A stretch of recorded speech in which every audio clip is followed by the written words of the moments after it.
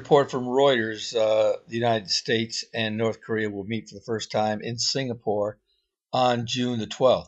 As many of you have probably already heard, 3 of the U.S. prisoners held in North Korea have been freed, and President Trump did greet them last night, somewhere around 2 o'clock, I believe. And in response to that meeting, President Trump said this: "I think we have a very good chance of doing something very meaningful. The proudest achievement will be, this is part of it, when the denuclearization of the entire peninsula is accomplished." This is a very big accomplishment for the president, and I do congratulate him. President Trump has also gone on record to tell the Iranian leadership that they better not restart their nuclear weapons program. What happened in Syria to Iran after they sent 20 or so missiles into Israel could be a big sign to Iran that they better straighten up. And of course, the Iranian regime resorted to burning the American flag and shouting chants of "Down with America."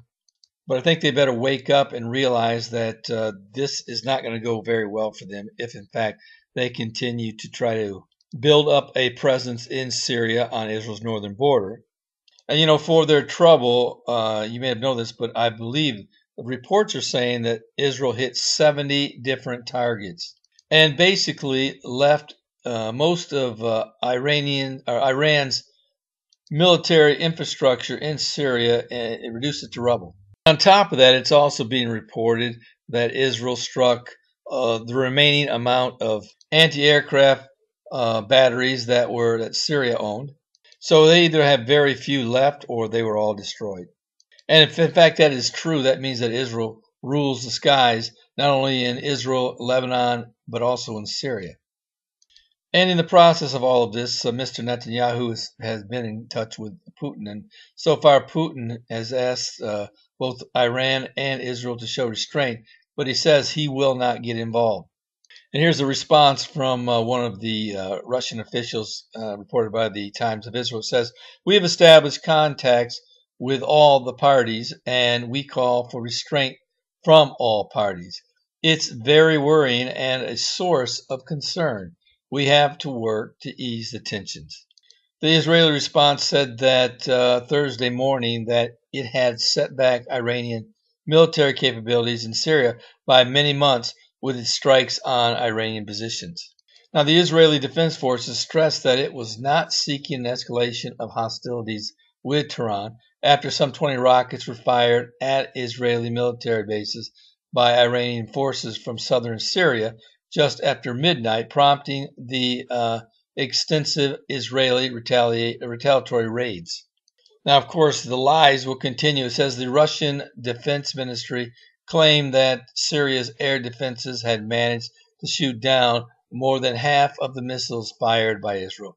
It said that the Israeli strikes were conducted by 28 fighter jets. Well, they must have knocked these down before Israel completely destroyed them. But I have a hard time believing that's even remotely true. But for what it's worth, it says IDF spokesman Jonathan Kornikus confirmed Thursday that Israel had given Russia prior notice of its intentions to attack Syria via a deconflicting mechanism between the two countries that has been in place since 2015. On Wednesday, Prime Minister Benjamin Netanyahu visited Russian President Vladimir Putin in Moscow. "I told President Putin that it is our right and indeed our duty to take any steps required to safeguard our security interests," the Prime Minister told reporters in a telephone briefing from Moscow airport minutes before taking off en route back to Tel Aviv. Netanyahu said he had no reason to believe the Kremlin would try to limit Israel's freedom of operation in the region, an apparent reference to several alleged Israeli airstrikes against Iranian targets in Syria before last night's operation. And certainly there are other things that are going to be taking place. As we know, on May 14th, there is scheduled to be protests in the Gaza Strip. Also, it's been rumored that the European Union is going to boycott the move from Tel Aviv to Jerusalem by the U.S. Embassy. And I suspect there will be many other international boycotts and condemnations That will be in order come May 14th. It's going to be interesting to see exactly how the world reacts. Now, I think that's much bigger, frankly, than what took place a couple of days ago with Israel attacking Iranian targets in Syria. Frankly, I think Iran learned a big lesson and suffered a very heavy blow to their buildup in Syria. Now, will there be another attack? Well, that's unknown. Frankly, I believe it's probably more likely that they will conduct any type of future strikes against Israel through Hezbollah. And there's one thing I also would be keeping my eye on is that Israel said that if Iran strikes Israel, that they may assassinate Mr. Bashar al-Assad. We'll have to wait and see if that actually happens. I doubt it will, because I don't think the damage was significant enough in Israel in order to warrant that. Now, what do I see for the future in this area? Well, I don't necessarily see this as being the beginning of an escalation that will prompt the Gog and Magog war. I do believe that war is coming, but I don't believe that Iran is going to be undertaking any more attacks on Israel without the help of Turkey or Russia. But certainly that day is coming. The Bible says it is, and I have no question that it is going to be in our day and time. Now, as far as what will take place Monday, May the 14th, that is just another piece of the puzzle of Zechariah 12:3, where it says that the whole world will come against Jerusalem, but in the end, the Lord will crush anyone who comes against Israel or Jerusalem to powder. So certainly I do not see this escalating into a major war. I'm still of the mind that we're going to see peace before we see war, or should I say the Gog and Magog war. But certainly that's all in God's timing. We'll have to wait and see what happens. And certainly if you don't know the Lord, today is the day of your salvation. You need to make that decision for Christ. Statistics say that 150,000 people will die today. The Bible says that the vast majority will end up in a burning hell. It doesn't have to be you. You can accept the Lord as Savior today. It's as simple as asking the Lord to save you, repenting of your sins, believing that He died for your sins and that He rose again, and that He has prepared a home in heaven for you.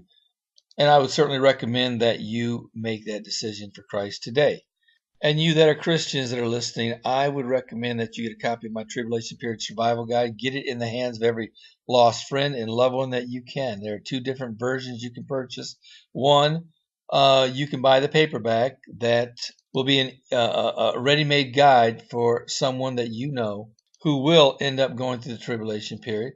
And the first thing it tells you is that you need to come to the Lord as Savior. And then it provides information on what is to come, how to survive, and what you need to do. Now, there's also a free version, which is a downloadable version that you can put on your tablet or on your phone or whatever the case may be. That is written in 9 different languages, and if you just want the free book, then I'd recommend you get that. It's the same book either way. So I'd encourage you to get this today. Go down to the description section. That's where you can click on the link, and it'll take you to get either copy. Well, this is Terry Malone with the Calvary Prophecy Report.